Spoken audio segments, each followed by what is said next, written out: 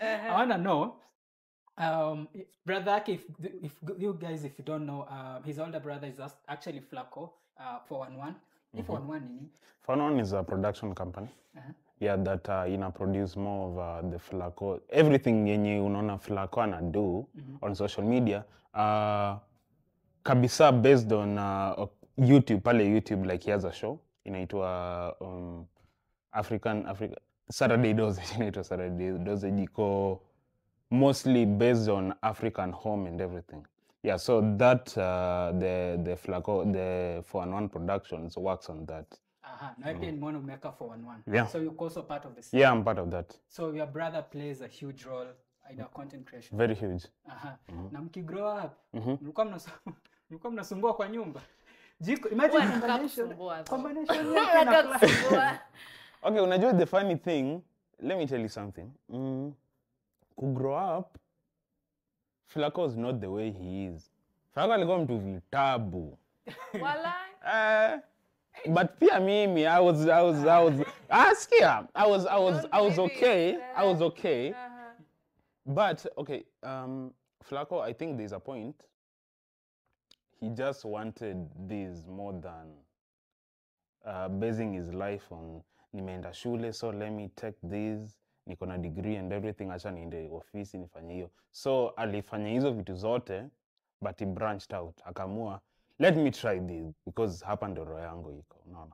So to grow, it was just normal. Let me just say it was normal. But tukikuwa kubwa, so it was like, you know, I want this more, so let me go and do this. And then mi nikamfuata. Yeah, immediately he blew up and everything. I was like, so what if I try? And I'm very happy trying it. Val as well, alikuwa anataka kuwa neurosurgeon. Then kila mtu anataka hivyo. Actually, my question, okay, you've already answered, but nilikuwa nikuulize, have you ever felt like you're living under your brother's shadow? Okay.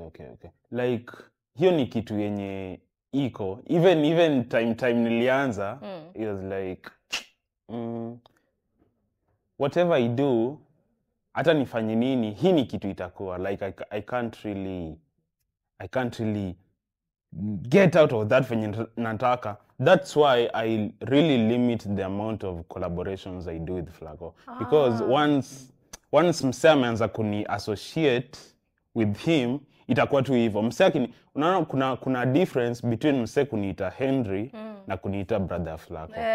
Yeah, because nimeita brother Flaqo from 2020 hadi nimechoka. Flaqo, unaona. So living under my brother's shadow, I don't really think that much, but it might be that way. But sidhani kama itakuwa hivyo forever. Because whatever I do, I feel iko na impact yake, and the impact is growing. So with time, msee mwenye amenichukua hivyo, ata separate the two, there'll be Flaqo and there'll be Henry. So hata kama ni hivyo saa hizi, I'm not really worried. Okay, but mi sioni kama iko hivyo.